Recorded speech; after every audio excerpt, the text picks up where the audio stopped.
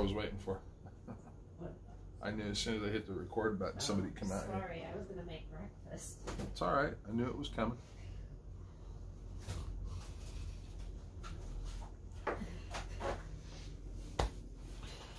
You sat with me through the printing for 8 hours yesterday. I'm not going to bitch at you about making me breakfast this morning.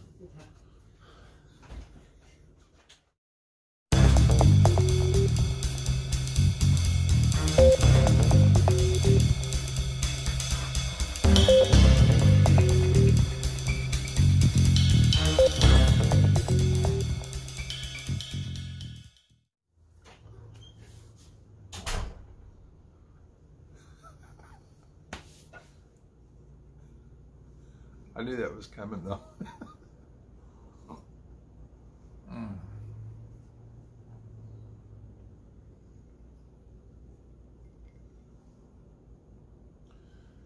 Yet again, another Royal Enfield video. What is up with you, John? So, good Sunday morning.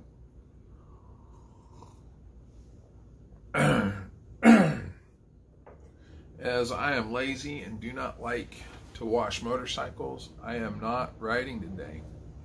You can see outside why.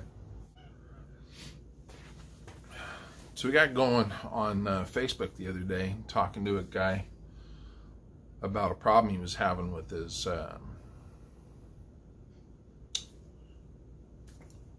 accessory plug in the headlight housing on the 650, and ended up making a video about it. If you're interested in how that thing works, go check out that video if you want. The only reason I comment on that, mention it, is I had a comment down below, and it's kind of similar to something I've gotten on other things. He was like, hey, get on with it. You know, you're 4 minutes in before you even start talking about the thing. And it's like, yeah, I am. You know, if you're watching my video, you're hanging out in the garage with me. You know, if you don't want to watch it, don't watch it. I'm totally cool with that. If cat, she's sitting behind me. If you can make that video, and believe me, that's like a 3-minute video. If you want to make it in 3 minutes, 4 minutes, make it in 3 or 4 minutes. I'll watch your video too, and I'll probably thumbs up it. I could have gone through and wrung all of that out and set up the camera angles beforehand, and even with a little bit of lively banter or lighthearted banter, I don't know, whatever you want to say, I probably could have got that whole thing in at about 5 minutes and showed you what you needed to know. But that's not what I'm here for. You know, if you're hanging out in the garage with me, hanging out in the garage with me, and you just gotta, you know, hang out with me. Otherwise, don't go. One of the comments, one of the first times I got that comment was, hey, you're not going to build a channel if you keep talking about politics during a motorcycle ride. People don't tune into a motorcycle ride to hear about politics. Well, you know, my focus in life is pretty heavily on politics. I pay a lot of attention to politics, both here in the United States and in Europe, around the world. You know, I follow what's going on in France. I follow what's going on in the UK with Brexit and all that stuff. I follow Hong Kong. I'm following that stuff. I'm watching what's happening with Chinese influence in Australia. I'm watching the Belt and Road Initiative. If you're not watching that stuff, I don't know. It's important that we know what's going on, especially when you have a vote and a say in what the most powerful nation on this planet does. You probably ought to know what's going on. If you think I'm foolish, you know, go read Alec de Tocqueville and the things he says about the early Americans. Anyway, history, politics, all that stuff. That's not what we're here for today. And now we're a few minutes in, and you still haven't got to the main point. No, I haven't. That was on purpose. Black Rifle Coffee. really good. You can order it online. I don't know if you can get it overseas, but you can get it all over the U.S. here. So, among other things that I did not know about, like the accessory plug in the headlight housing, I didn't even know that existed. I did not know that they had leaked the shop service manual for the 650s from the factory. I didn't know they had leaked that. And I made that video, and I referenced the wiring diagrams in the owner's manual, the little fold-out ones, and they're like that big when they're fold. Well, you saw them in the video if you watched the video. They're like that big. Unlike, now we're getting to it, right? Unlike, check this out. Towards the back of the third one here, towards the back of the third one, I have blank pages. I have 10 blank pages in sleeves, and the reason for that is so that I will have, the ability to make notes when I come across things. And some of the places I've worked, engineers have received blueprints with extra drawings by me. I've seen some of those be adopted. I've seen some of them adapted and then adopted. We have service manuals for industrial equipment at some of my former employers. And in the back, there's a drawing, you know, a three-dimensional almost draft grade sketch of what I'm talking about. And then there's, you know, a half a page in notes. Just I took drafting in high school. Back near the index, if you can see that, back near the glossary, just before the overall troubleshooting guides. And as I was doing this yesterday, the boys were learning how to use troubleshooting guides. It's very important.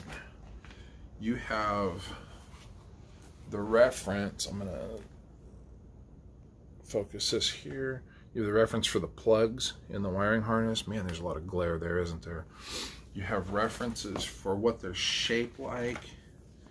You have the overall where this stuff actually is on the bike. How cool is that? You have plug positions. There's more of this, right? Are you getting excited yet? This is making me happy just showing it to you. That's, you know, look at that wiring diagram. That's a full page right there, guys. Full color too, huh? How cool is that? Oh man, that's full page. That's full page. I love it. There's several pages of this, more where it is in the bike. There's the positions of everything in the headlight housing with references to what fuse. So, in the link down below, or in the, in the description down below, there's a link to a Facebook group that is focused on these motorcycles. That link is a link, or if it's not to the group, it's directly to the link. Oops, where this was shared. That's a lot, guys. And that's two-sided print. You saw that. That's two-sided. This is 731 pages, but this is no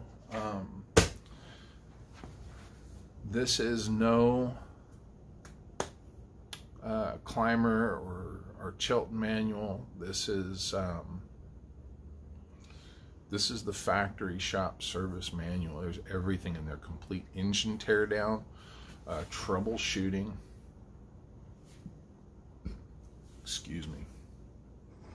Troubleshooting for every component on the bike, a complete and total disassembly, teardown, reassembly instructions step by step. This is gold right here. Like I said, until somebody said something, I didn't know. I didn't know it was even a thing. I follow that group. I I follow that group, but I don't follow it that closely, and I never saw that had been leaked. I was just like stoked. So huge shout out and a massive thank you to my mate from Bristol, Paul Messenger. Thank you so much for sharing that with me. That is so awesome.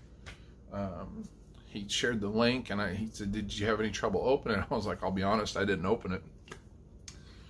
I don't know who you are, and I it won't give me a preview of the PDF and the link, and I need my phone to work way too much for opening strange links, so I didn't even try. Oh, I understand, yeah, and it's this day and age, but we talked for a bit, and I'm okay. The guy's all right. He's a good guy, so and he is a good guy. Thank you, sir. I really appreciate that. Much love on that. Much love and respect. That was awesome. Great share.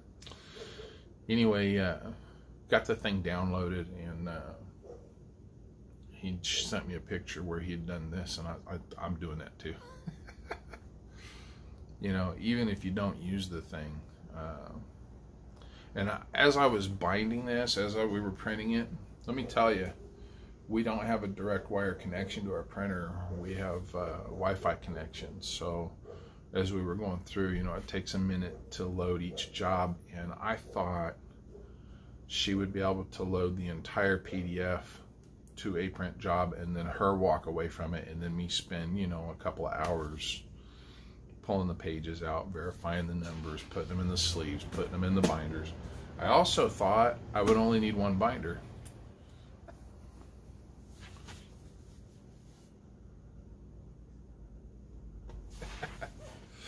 So yeah,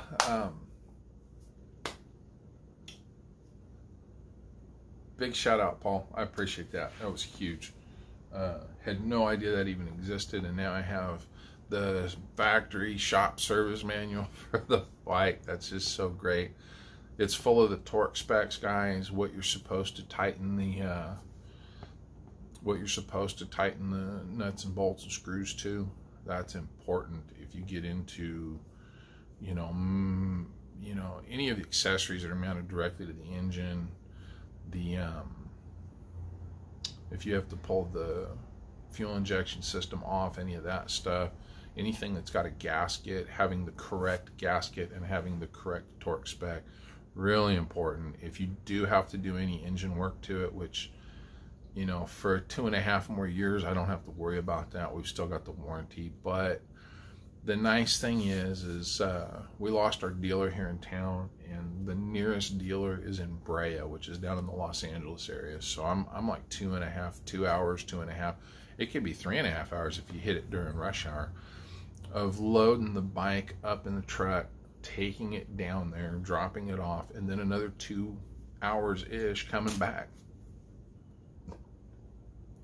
And then I got to do all that stuff again to go pick the bike up and bring it home. So it's no fun. We don't have a local dealer anymore. That stinks. I'm really unhappy about that still, but this helps. And as I mentioned in prior videos, I'm no motorcycle mechanic, but I have worked on my own stuff in the past. I can work on my own stuff in the future. And with this, I can do it correctly, and I'm just so stoked to have this. I wanted to go over with you guys real quick what that takes to do this, and it was not cheap for me.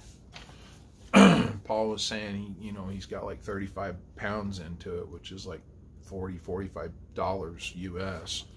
That's a pretty good price. It cost me a little bit more. So anyway, I'm going to go over this real quick, and then I'll get off of here. If you hung with me, thanks for hanging with me. Like I said, these videos are more my entertainment in making them. There is a good thing that I can help you with this. If I can, then it's good. If you can't bear to hang out with me long enough to get the good information out of it, then I'm sorry. I'm sorry. But these are more for me to, most of these videos are just me wanting to go back and watch them later, or, you know, I'll get into that in another video. Anyway, what the hell are you doing, cat? Well, if there's something back there, you kill it. That's your job. So on this receipt are shown a few items. You can see that here. On the receipt are shown a few items.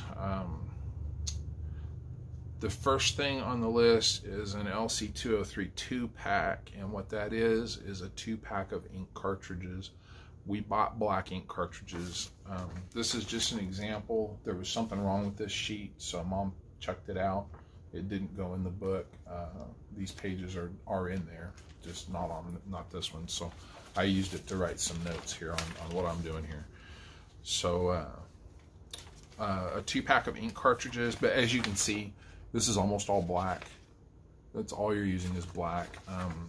You will use on these ink cartridges, well, here's a picture of the printer that I'm using, the model. Give you an idea, I hope. So on this 2-pack, it was $47.49, and like the second one was cheaper because you were buying 2.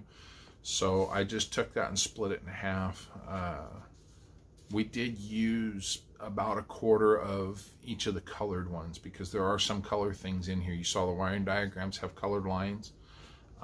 What I probably need to do is go through and duplicate that entire section entirely black and white, because for me it's hard to see the yellow lines on the white paper. So if those lines are completely black and white, and then I can look at a black and white one and then cross-reference it to the exact same thing with all color, that would help me. I might end up doing that later. I've got plenty of paper. But here's the ink cartridge. Like I say, on the ink cartridge, I bought a 2-pack. The second one is cheaper because of that, so I just split that in half, because if that's available, that's available. So $23.75, and I did use an entire black ink cartridge. We used the last little bit of one, and then almost all down to leaving it where it was of the others. So $23.75 for ink. The next thing you'll see there is the protectors. NG, there's 200 per box. I knew I was doing 366 pages because that's half of 731, and there's 731 pages in the PDF. I'm going to get to that in a second too. So I knew I was going to do 366, excuse me, sheets. So I bought 200 packs.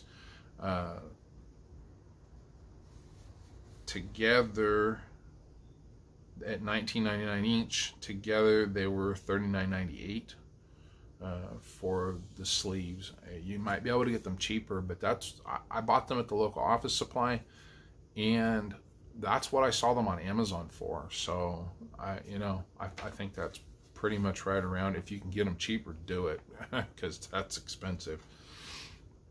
The next thing you see on the deal is the binders.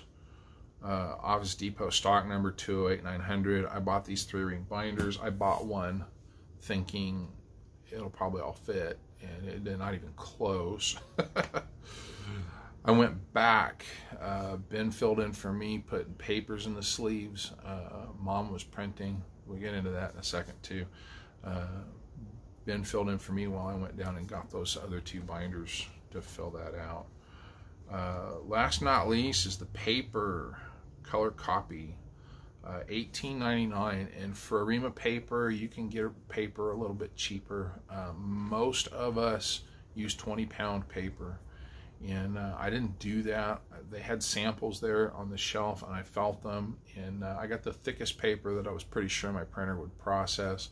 I got 28-pound, and the reason I did that, if you look at this, there is light behind this, and you can see some image bleed through on this page, but without light behind it, or with less light, you can see hardly any image bleed through. because this paper's thicker, and it's not quite cardstock, but it's thicker. So you can kind of see why I did that. It gives it a little more heft, it gives it a little more quality, and it makes it harder when you're looking at it to see the image behind it. With 20-pound paper, even if this is sitting on another page and you're looking through the thing, you're going to see definitely the image that's on the second page. You might even see some bleed through the image that's on the next page. So that's why I did that. 28-pound paper. I really highly recommend that, guys. You're going to spend the money on this. And the difference for me between 20 and 28-pound paper, in the non-recycled, I don't want, you know, an off-colored. I wanted white. This is something that's going to live the life of the bike, right? It's important to me that it's quality. It's, you know, you're talking $5 more US for that. So anyway, the whole job with the actual stuff I used, and I'm not discounting, I didn't use all of the plastic sleeves. I didn't use all of the plastic sleeves when you do this. Here's that plastic. The paper's down the side of it. I love this. This page is intentionally left blank. Is it now? Is it? Because, you know, anyway. I didn't use all the plastic sleeves. I'm not going to go through and count individually, you know, how many I have left. I'm not going to use them for anything else, so they're just sitting there. I did put 10 in the back with blank pages so that I can make notes. I mentioned that already. I'm not going to count those. I do have some of the ream of paper left because they come in 500 sheet reams.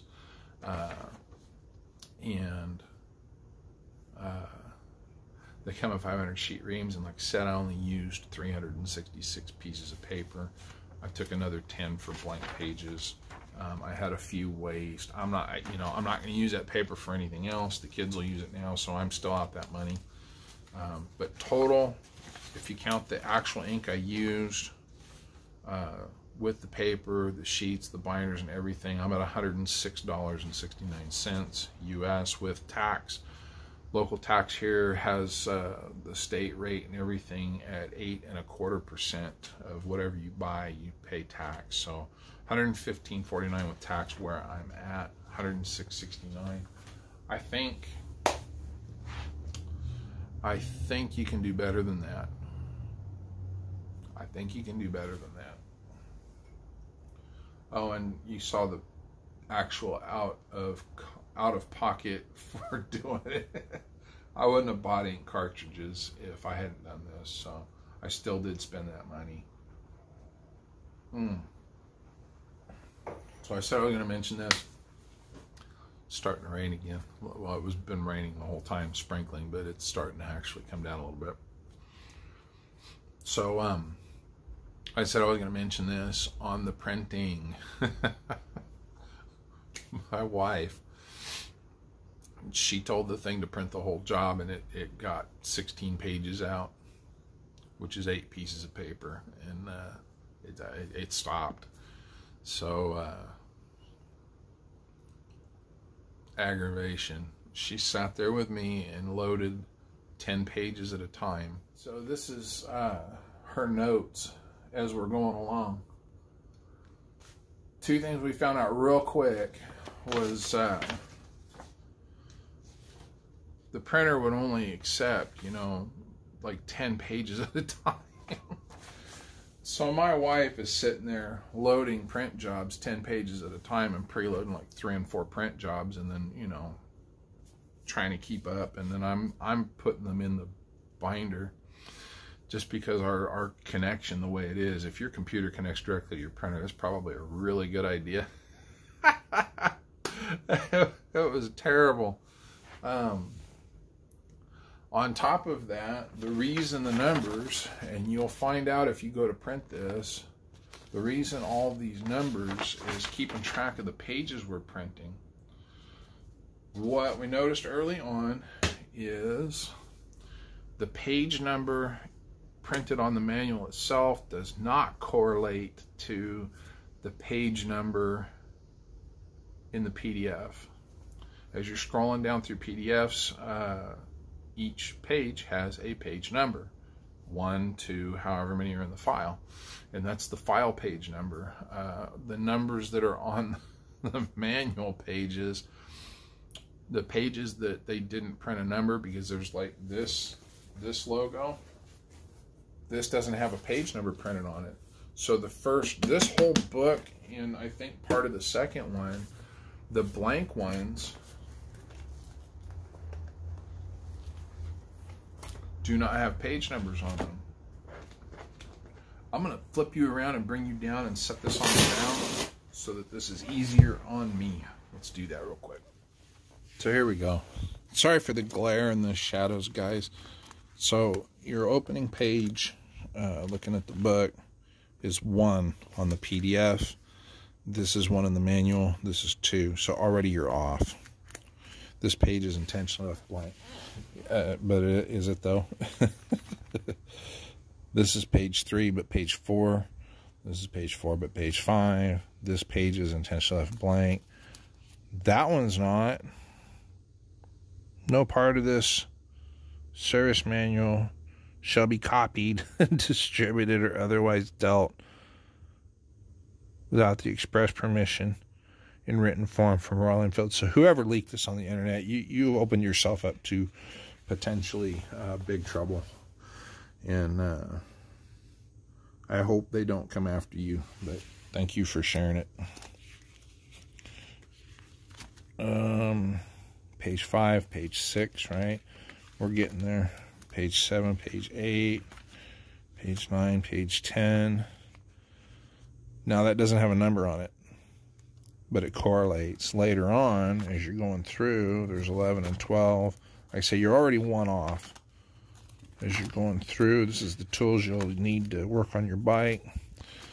There's 21. This should be 22. It is. That's 23, 24. Come on. I want to prove my point. 28. Oh, I got a page backwards, didn't I? Yeah, no, here it is. 27. This should be 28. This was the big hang-up, but it's not. This is 28. So now you're 2 off. Then 29 doesn't exist. Then 30. So now you're 3 or 4, whatever you are off. So there's that hiccup early on. I see. I was thinking I messed up. So and you see this isn't in the middle where it belongs. So something happened there in the printing. They deleted a page, whatever. Then you're at 31. This is 32. And I think it does it again. Yeah, 33, 34. I think it straightens up from there on. Let's come back up here. Well, there you go. A little bit of hiccup with the page numbers. We finally got it under control. Mama kept track of it, like I showed you on that paper.